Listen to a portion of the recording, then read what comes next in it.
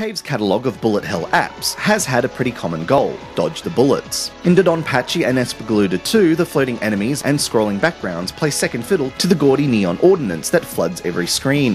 Baddies spew out waves and curtains and slithering tendrils of hot pink bullets and cool blue missiles, while your bullet-bursting hero calmly maneuvers into cracks and slides between lines until a boss character rears its ugly pixelated head. Deathsmiles certainly has its fair share of bullet dodging, and it still looks like someone's coughed up the contents of a glow stick onto your iPhone, but this latest Danmaku game tweaks your priorities towards shooting and away from dodging.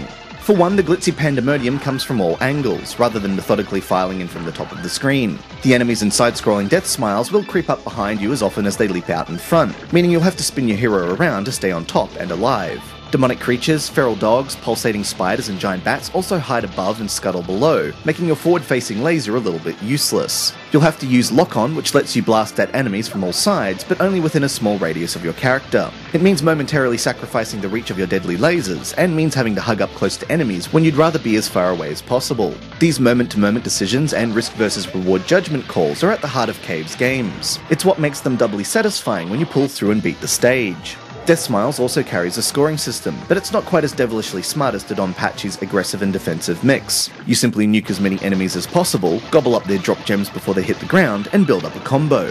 Once it hits 1000, you can unleash your superpower weapon to maximize your power and point-earning abilities for the next few seconds. If all this sounds a little intimidating to you, don't worry. Cave has gone to great lengths to make Deathsmiles its most accessible and friendly shmup yet. You lose a little health instead of instantly dying upon impact. iPhone mode starts on Novice by default, and in arcade mode you can always pick the difficulty before starting a stage. You can also spend your collected gems on Continue so you can keep playing after a game over. Those are, unfortunately, the only two modes. The game is missing a lot of the amazing bonus content that came bundled in the Xbox 360 release. Both modes feature the same handful of levels, but arcade has different characters and variable difficulties, while iPhone mode introduces lots of new content.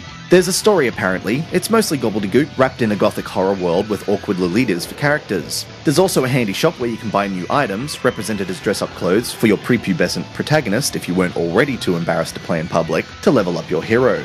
Deathsmiles, like its predecessors, works well on iPhone. While older systems will be left in the cold, it runs with a fluent frame rate on newer iOS devices and never hitches or chokes, even when the screen is a mesmerizing mess of colors and pixels. The controls work, but not as well as previous games. It's entirely down to the fact that the game's enemies and activities move around the screen faster than your thumbs can keep up, and while your chunky finger might be inconspicuous 1 second, it could be obscuring the view entirely the next. As you ramp up the difficulty, this is not the game to be hiding pixels or having your hands off the controls. Otherwise, Deathsmiles is every bit as confident and accomplished as Cave's previous titles, and proves the iPhone's might as a true games console and a technical powerhouse. This shmup can be accessible to greenhorns or a rock-hard metal test for Danmaku veterans, meaning fans and curious onlookers should both jump right in.